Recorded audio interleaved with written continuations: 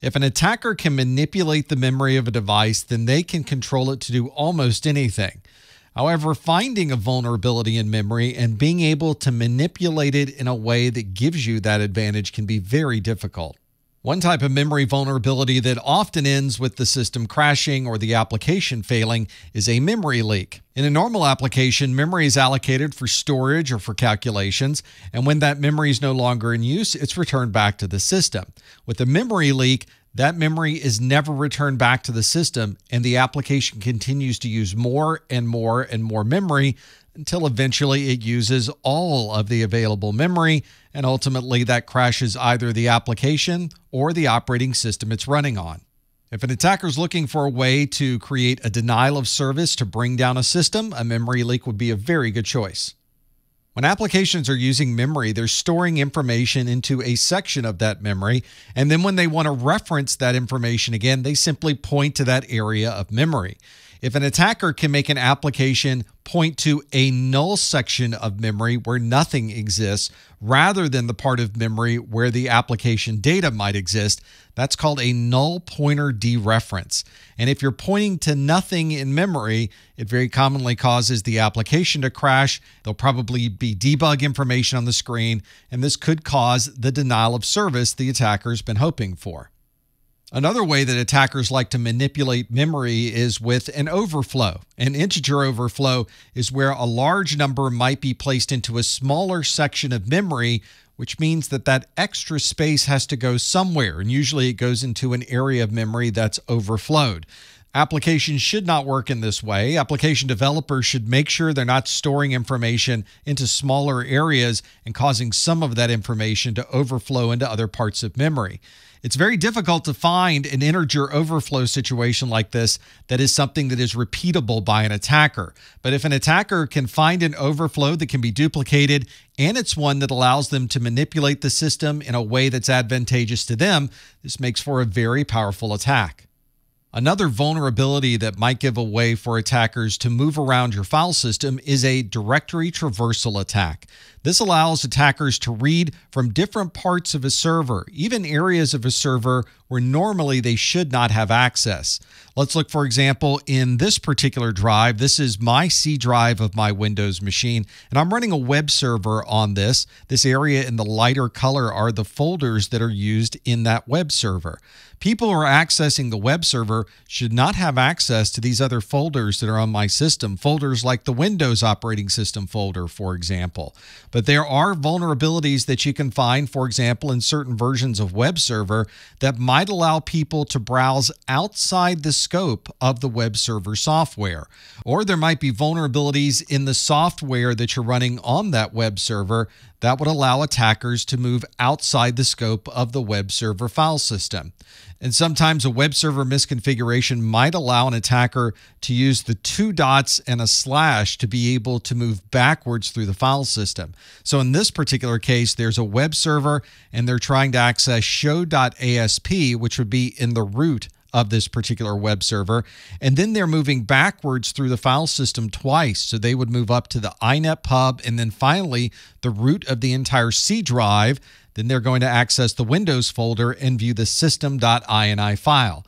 By using this type of directory traversal, they were able to break out of the web server and view files that were in my Windows folder. We all know that eventually the systems that we're using are going to have some type of error associated with them. It might be in the operating system or the application or some other component of what's running on that device. When that error occurs, there's probably going to be messages on the screen. These messages might have information about the error, might have a code associated with it, and it may show a little too much information about the underlying system it's running on.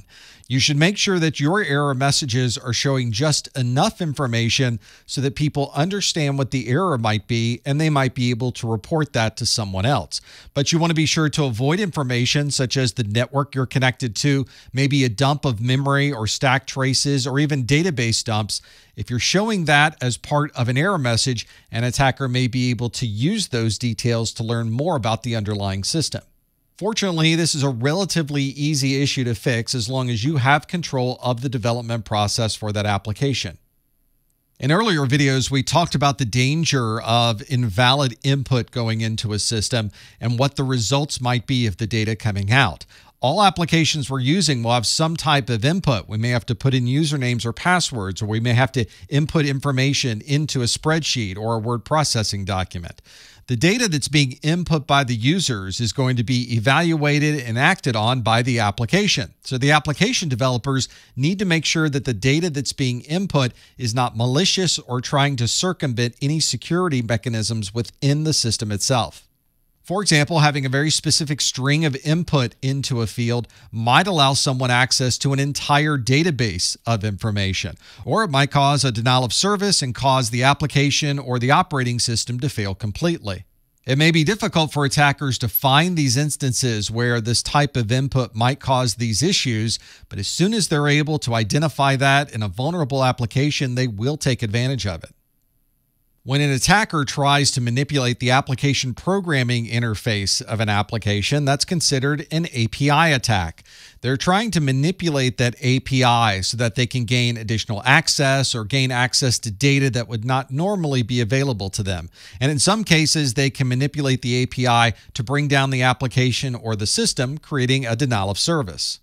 In a traditional application that we would run from our browser, we would have an HTTP GET command. This might be a very complex GET command that's sent to the web server. The web server interprets that command, sends information on the back end to the database that is then going to respond, and the web server will give us an HTTP response. An API-based application is usually something running from a mobile phone, for example, and instead of sending an HTTP GET, there will be many different application programming interface requests being sent to the server. The server is going to perform similar functions on the back end to talk to the database server, and then the responses to those API requests are going to be a series of API responses which will be interpreted by the application running on the mobile device. A resource exhaustion is a denial of service attack that can often be done by a single device over low bandwidths. It's a type of attack that uses up the available resources on a device so that the application or the service that's being used by it is no longer accessible by others.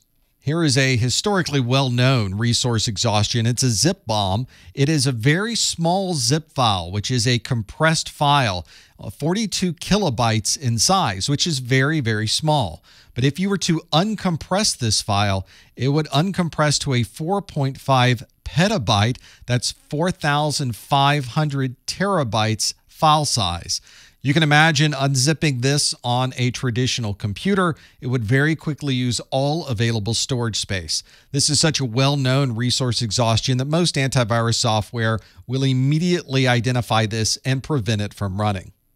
A network-based resource exhaustion would be a DHCP starvation, where an attacker is starting to flood a network with what seems to be many new devices hitting the network that will need IP address requests.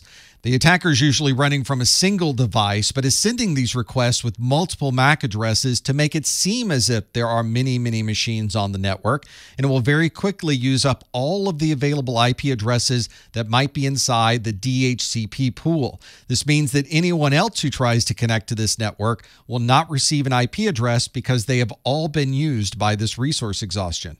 There are configurations that can be made in a switch that can limit the number of requests made for DHCP addresses, and that might limit the scope or at least the time frame that somebody might have to be able to perform a DHCP starvation.